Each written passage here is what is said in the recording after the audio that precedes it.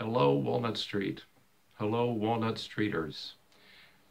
My goodness, I miss being there with all of you, and I'm so happy for this opportunity to say hello, even if virtually. I'm Mark Jacoby.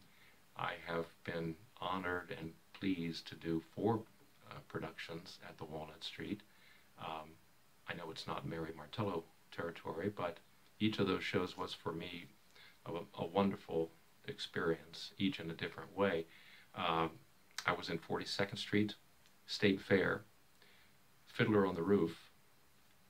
I got to do Tevye, and I had never dreamed that that opportunity would ever come my way, and lo and behold, it did. And finally, how to succeed in business without really trying. My Walnut story involves a telephone. There's an old show business adage that an actor should never do a scene with children or animals.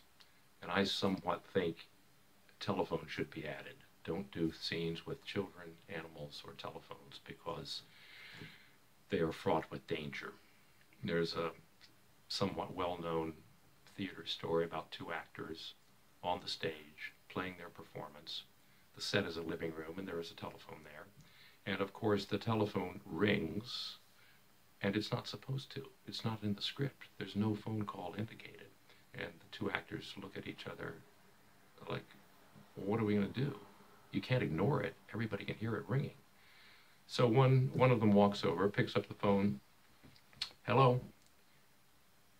It's for you. Pretty good. When we were doing 42nd Street, the story is that we're producing this lavish musical, Pretty Lady. And there is a character never seen in the show that is sort of causing us some problem. He's a little bit of a thug. And I decide, I'm Julian Marsh, the producer-director, I'm going to call this guy on a telephone and basically read him the riot act. You better leave us alone or you're in trouble. That sort of thing. And the way it was staged by Chuck Abbott was, I say the line, I think we've got a problem. Walk over stage left. I'm handed a phone by a crew member, make the phone call, hand the phone back off into the wings and resume the scene. So at this particular performance, I say my line, I think we've got a problem. I walk over to stage left, I'm handed the phone, I start to make the call, and the phone literally disintegrates in my hand. Every part of the phone separates from every other part of the phone and falls to the floor, and there I stand.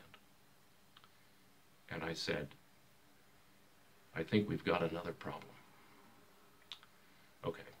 So then, in a moment of thespian brilliance, I decide I'm going to describe the call. I'm not going to make the call, obviously. I have no phone.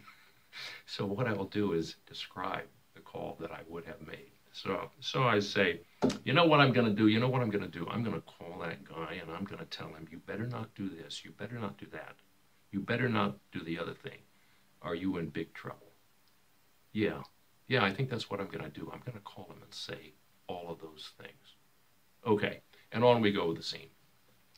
Well, it wasn't fabulous, but we kept the curtain up. And I thought to myself afterwards, I have now paid my debt to the telephone gods. And for the rest of my career, I won't have to worry about telephone issues. And praise the Lord, that has proven to be the case. Thank you for listening to this silliness.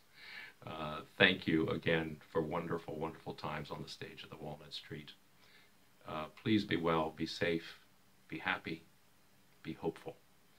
Hope to see you soon. Bye-bye.